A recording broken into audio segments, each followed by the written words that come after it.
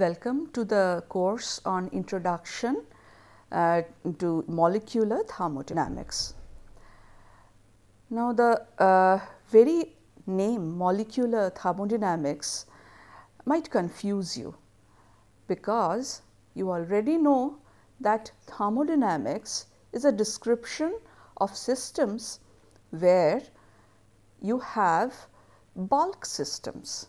That means maybe a beaker full of water or a cylinder full of gas, and on the other hand, in the name itself we have molecular, and molecular systems are comprised of molecules, one or two molecules or maybe a few tens.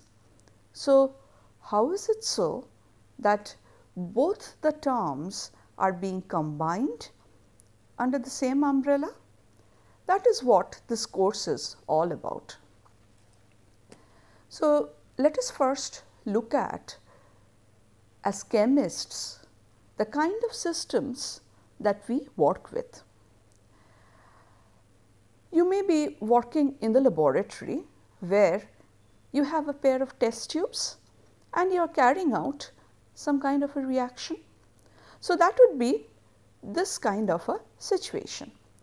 It may so happen that you are developing some kind of fertilizer for practical use, or maybe you are developing some medicines so that the sick can get better, or maybe you have been asked to develop the material that can sustain the huge amount of heat released when a rocket is being launched.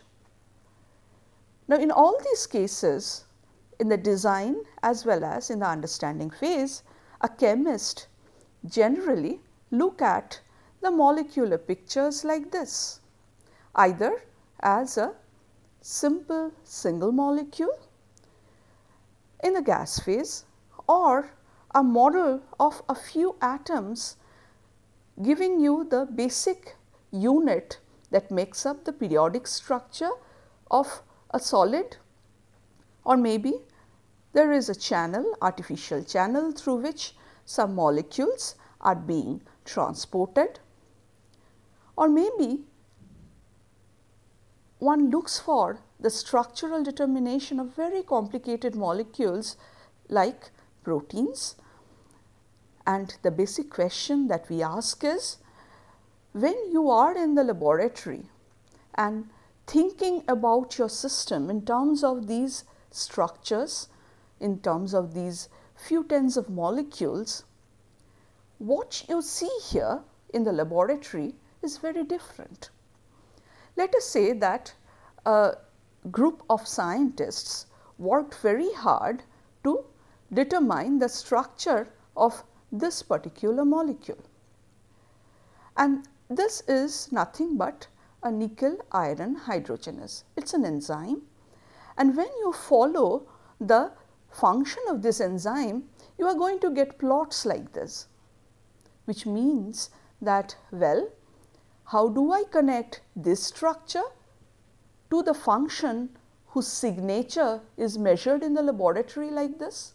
So, that is the challenge, that is the kind of challenge that a chemist faces every day while handling the real life systems. So, the learning goal in this course is, how does the structure of a molecular system affect its measurable thermodynamic properties? How does the structure of the system change as we go from the solid to the liquid and eventually to the gas phase? And finally, as chemists, we are interested in why some of the chemical reactions happen, and they happen fast or they happen slow, while some others do not. So, these are the questions that we will try to answer at the end of this course. And let me take a few examples to make the learning goal clear. From your school days, you have learned that an ideal gas is comprised of non-interacting molecules, which means that this is a molecular picture that you are talking about. When you go to the laboratory, you measure the property, that is the ideal gas law, which is PV equal to nRT.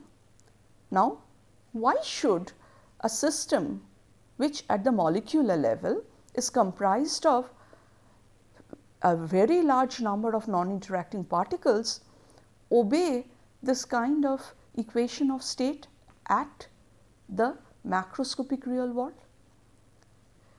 So, that is the question that we would like to answer. The second question that I pose, it is about the most important liquid that we come across every day, that is water. And water, because of hydrogen bonding, is known to exhibit a very large number of anomalous properties. Do you know why?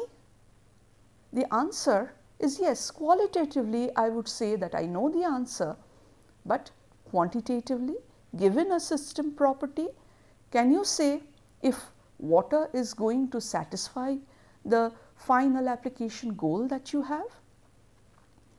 And also, as far as the biology of the system is concerned, you would like to know why is water the most important solvent in life? So, the action plan to address this very complex, very difficult set of questions is we need to understand the system that we are interested in. The kind of systems that we are talking about are very, very complex. They are comprised of typically 10 to the power of 23 particles which are interacting with each other. And therefore, a microscopic model of this system would require us to use the language of quantum mechanics, and all of you are aware of the fact that you cannot solve quantum mechanical equations like the Schrodinger equation to know the complete information regarding the microscopic properties of the system. And therefore, sometimes it is found useful to use the model of a microscopic state from classical mechanics. On the other end of the spectrum, we have the measurable macroscopic properties that we always measure in the laboratories. And this is here, the description is fairly standardized, and we use thermodynamics to describe the system properties at this level of understanding. So, the question is, how do I connect the two limits? This connection is well known to be provided by this branch of physics which is known as statistical mechanics. So, in this course, we will learn the introduction to the basic principles of statistical mechanics, and the syllabus that we have in mind has two parts. In the first part, we will talk about the language that is derived from statistical mechanics and used as the fundamental basis of molecular thermodynamics. So, we will start by reviewing some mathematical methods and classical thermodynamics, and then we will introduce you to what we mean by micro and macroscopic states, and we will talk about the collection of microscopic states which we will call as ensembles. And then we will talk about two types of ensembles, the microcanonical ensemble and the canonical ensemble. And both of these ensembles will be applied to simple non-interacting systems to understand the language in which we are adopting from statistical mechanics. The second part of the syllabus will be concerned on the simple applications of molecular thermodynamics, and here we are going to see very simple applications like how do we understand the thermal properties of solids, or as I have already mentioned, how do we understand the properties that we measure in the laboratory, like the equation of state of monatomic and diatomic ideal gases. And then I will introduce to you how to use classical mechanics and apply them to study thermodynamic properties of real gases and liquids. And finally, how do we understand chemical reactions that we deal with all the time. There are a very large number of standard textbooks in this field. I would encourage you to have a look at some of the textbooks which are mentioned here. These are standard texts, but you are welcome to look through any book of your choice that you are comfortable with. Thank you and welcome to the course.